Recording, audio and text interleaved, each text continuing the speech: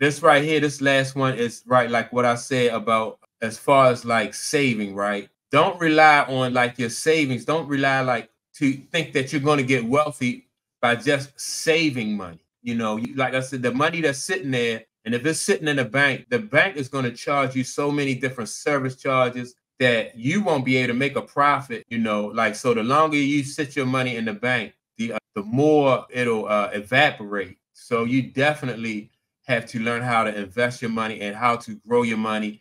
And like I said, don't just rely on saving your, you can't save your way to wealth. It won't work. I tried it for a while. I saved a lot of money. I got stuck on saving a certain percentage. Things come up, cars break down, you need new tires, you get windshields chipped, and things come up so much faster than you are able to save. You need a new work van. I mean, it could be so many different things, man. That, like I said, you have to learn how to invest your money, and you cannot expect to be able to save your way to wealth. It won't work. Trust me, I tried it. I hope that you're able to use this information.